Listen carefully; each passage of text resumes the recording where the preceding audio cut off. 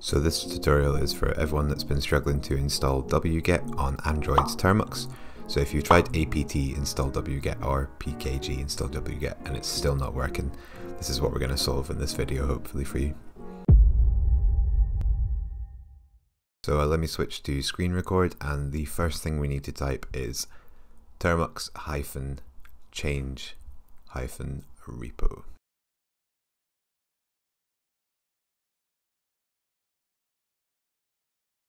And if we come down to science repository, and these are basically a bunch of mirrors of where the utility packages for Termux sit. So we can try a few of these and see which ones work. So I'm going to try Grindler first, so just hit enter on it. It comes back with a few errors. Now they all come back with a few errors because the mirror lists aren't perfect complete packages. So we'll just hit Termux change repo again, come down to science repository, and I'll try the university one this time.